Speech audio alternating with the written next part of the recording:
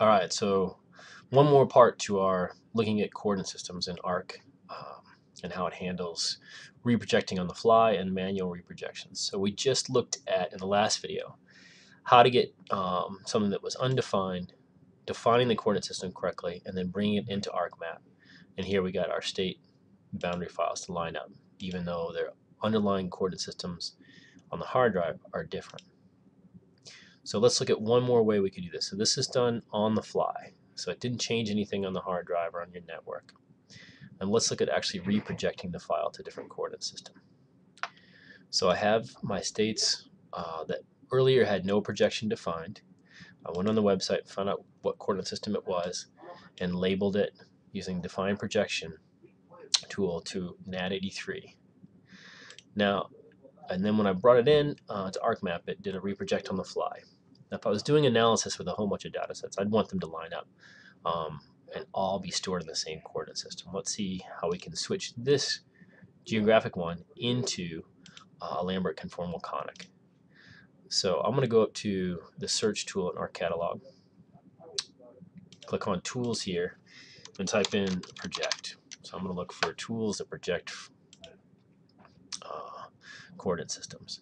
Now I have a bunch of options here, so you're going to have to read through these to figure out which one, for the most part, you're going to use.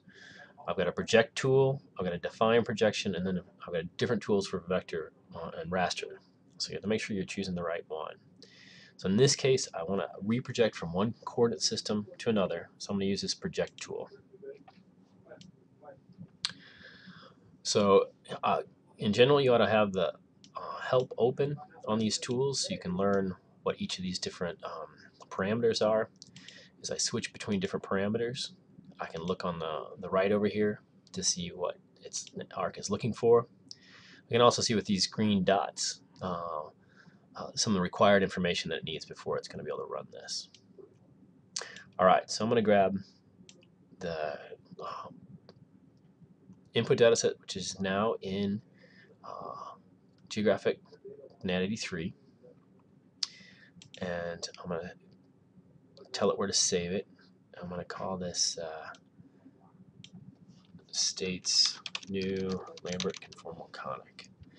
And then for the output coordinate system, I'm going to go in and I'm going to select that Lambert conformal conic that I used in the other data set. Continental, North America, US Lambert conformal conic here. Same underlying datum, Lambert conformal conic. So this will line up now with that other data set that I've got.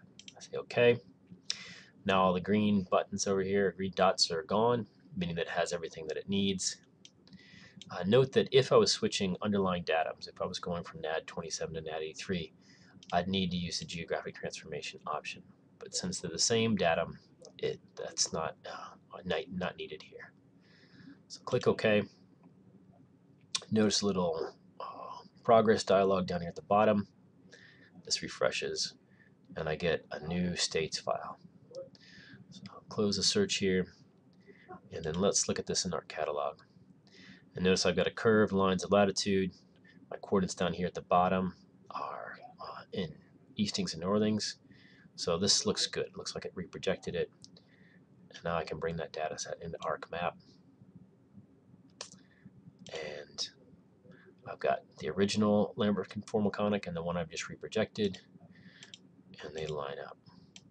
All right, so that's the second way by manually reprojecting that I can get one coordinate system to line up with another that I've got and get everything to work in ArcMap. Good luck. This is one of the most difficult topics for new and even advanced GIS students. So there's probably no way around this except just messing around with coordinate systems and getting some experience, figuring out how to do this and do this correctly. Good luck.